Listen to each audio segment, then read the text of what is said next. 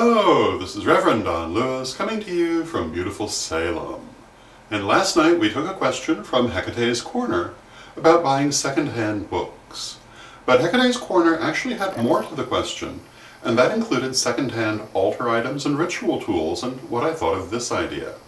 Now, recently we had a question on the vlog about second-hand clothing, and I expressed the opinion that second-hand clothing probably would not be carrying a strong charge from a previous owner unless it had some special significance or had been used a great deal.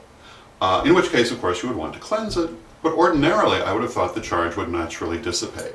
And I certainly consider this to be the same with second-hand books. Second-hand ritual tools and altar items, on the other hand, having been used for religious purposes, are likely to be carrying a much stronger charge from their previous owner. Do I think that you should take second-hand items? Should you buy them? Should you receive them? Absolutely. I think it would be a shame to see items go to waste when they can be used. So I would say, by all means, use second-hand ritual items if you are drawn to them, if you want them, if you're given them. But I would recommend in most cases that you would certainly want to cleanse them.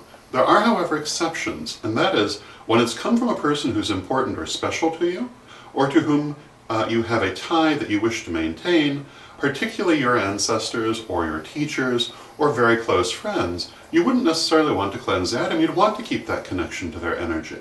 Some of my most prized possessions would be considered second-hand ritual items. For example, we have my grandmother's incense burner. I write about this in my book. When I was a small child, I picked this up not realizing that the legs would be hot and dropped it, causing it to break. You can see the break here. But I still have it after all these years. It's one of my most prized possessions, and through it I always feel connected to her.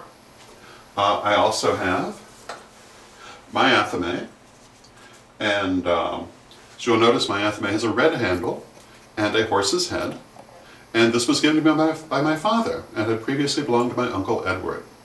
And that connection is very important to me. Their energy in this is very important to me. I also have, among my ritual tools, this lovely wand, which was made just for me by Lady Rihanna Marie, who does beautiful, beautiful artwork, and of course it has her energy in it. She made it. And that makes it even more special to me, not only as a work of art, but as a connection to a lovely person. So I think that it's completely appropriate to have what I guess we would call second-hand items, items that are previously owned and used by people, especially people who are important to you. But let's face it, unless you've made it yourself, any item that comes to you has come through other people.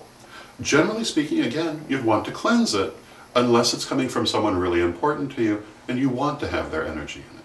So those are my thoughts on this. I hope you find them interesting, and until next time, may you blessed be. Hello, this is Reverend Don Lewis coming to you from beautiful Salem. Followers of my radio program will notice that I've moved from my old home on Tuesday nights to my new home on Thursday nights at paganstonight.com. Every Thursday night at 9 p.m. Central Time, 10 p.m. Eastern Time. Join me as we discuss the witchness of the why, spiritual teachings, the news, matters of interest, and, most of all, questions from our listeners. Join me Thursday nights at paganstonight.com.